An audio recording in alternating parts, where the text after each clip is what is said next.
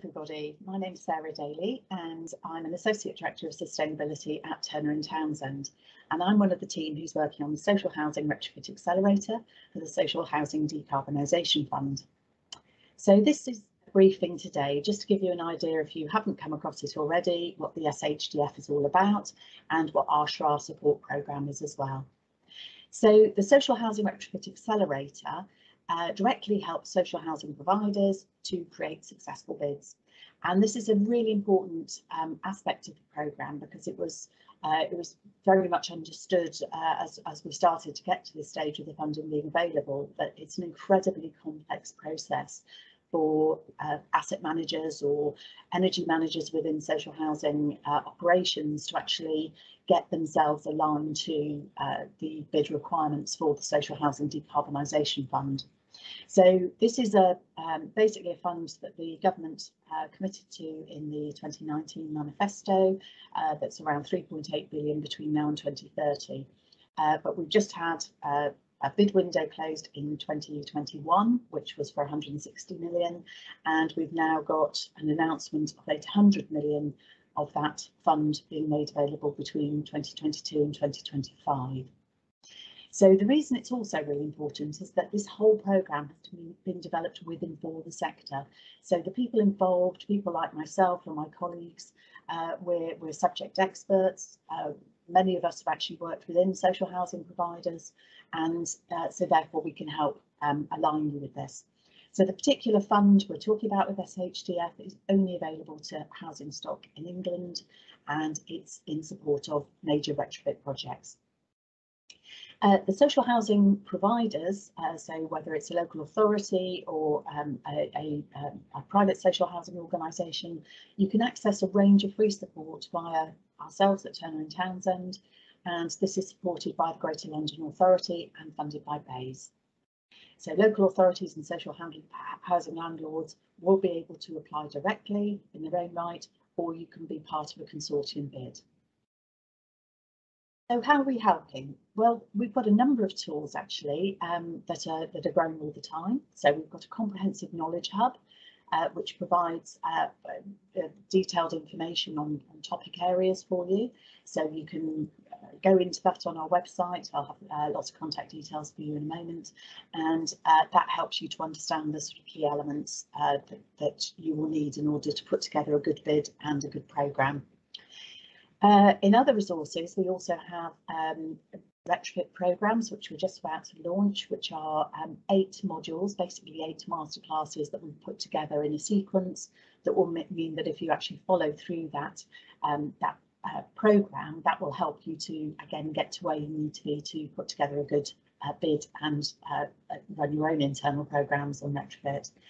But we also have live webinars, on-demand masterclasses, podcasts, blogs, and as we get into bid window times as well, lots of clinics, so lots of opportunity to engage with our experts and to ask questions and to really get to grips with the sort of different subjects that you have to understand in order to bid. There's one-to-one support for organisations, which includes a feedback report on your bid preparedness, and that also helps them to identify which of these group support mechanisms can help you as well.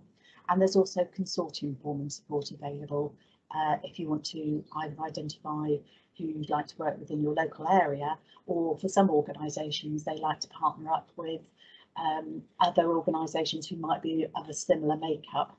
So for example, rural housing associations, they might have stock spread all over England, but it might be better for them to form a consortium with other organisations who've got very similar aspects to deal with. So the first thing you need to do is our self-assessment, not as onerous as it sounds. It's basically a very quick process, probably takes about 15 minutes. And this helps you and us really to identify how ready you are to bid for funding, and it indicates where additional preparation may be needed from your side, where there might be gaps in knowledge or understanding, or perhaps data that needs to be gathered. And then it's possible to, having completed the self-assessment as well, we can identify projects that might be eligible for in-depth and one-to-one support. And again, we can allocate some resources around that and give you some feedback to help you, again, see how you can engage with our programmes. There's a whole range of topics that we cover in support. You can see just some of them on the screen there, but in terms of individual topic areas, it's probably nearing 30 now, so there's plenty to support you on. And the really good thing about this as well is that a lot of these topics aren't just related to SHDF. They might be to do with any funded projects, or indeed to any retrofit projects you're doing outside of funding. So it is really about upskilling and reskilling the whole sector. And you might also find that there's topics here that aren't directly relevant to you or your role, but you want to make sure your colleagues know about them. And again, that's really good to get them to register on our website, and they can then be kept up to date with all the upcoming content as well. So group support, as we call it, includes a combination, I've touched on this already, I suppose, of live events and webinars, on demand, which is recorded expert masterclasses. So it's essentially the same information that you get in a masterclass if you were there in the webinar, but obviously in a webinar you're there with the speaker and you get the opportunity to ask questions.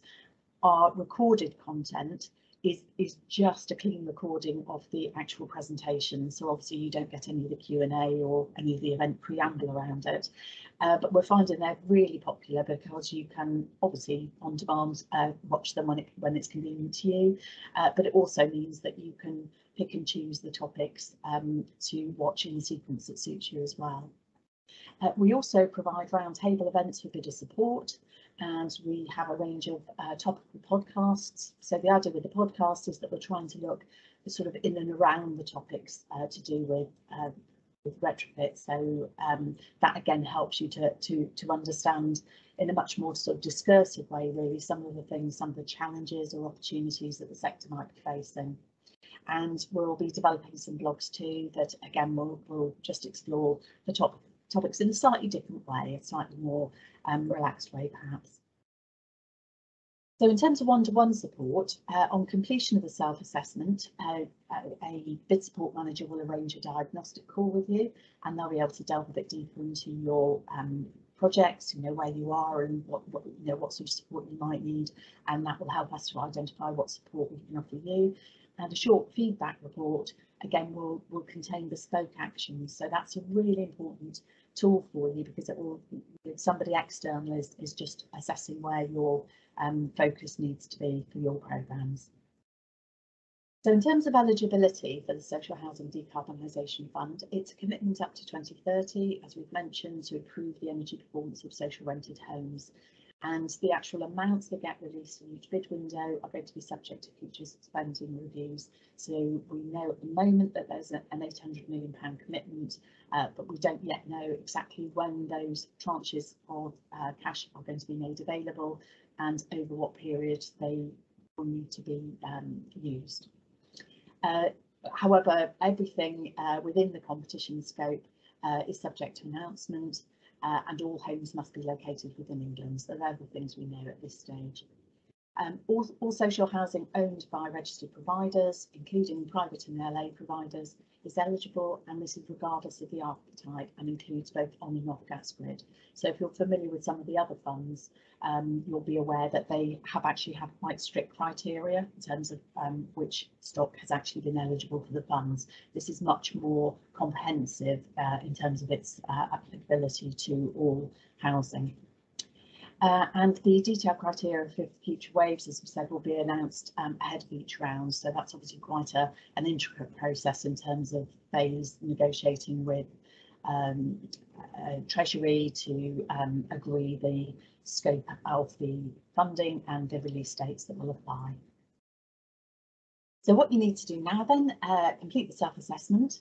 So you can see at the bottom there, we've got the website address. If you go in there, you can readily see where that is available, and that will help us to understand and you to understand where you are in the process. You can scope the opportunity for submitting a bid. So again, begin to understand what sort of things are going to be involved in that, and who within your organisation needs to be part of your stakeholder group.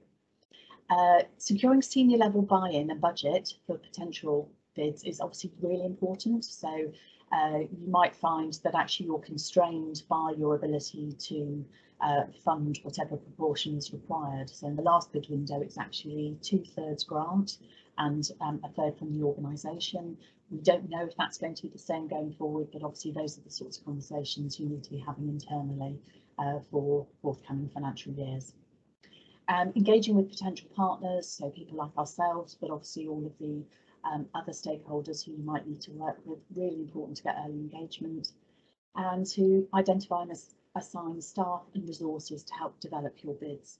So the bid itself isn't just something that happens when the application comes through.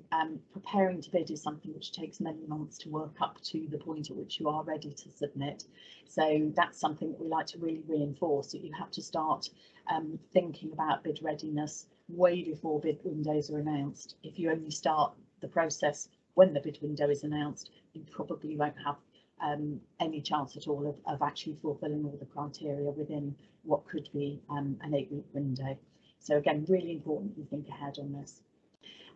Please let us know if there are any additional topics you want us to cover in the programme. So we want to be as responsive as we can to the market. We're constantly evaluating what we're doing, what the take-up is, what the feedback is during the sessions and after the sessions, but it is very much we're here to support you, so do please tell us if there's anything else you want, and please do sign up to the SHRA newsletter. That will keep you up to date with the news and all support that's available. And again, if there's any other feedback that you wish to give us on the programme in general, then please do.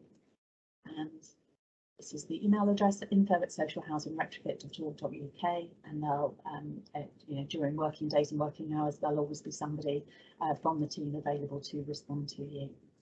So thank you very much. I hope that was helpful.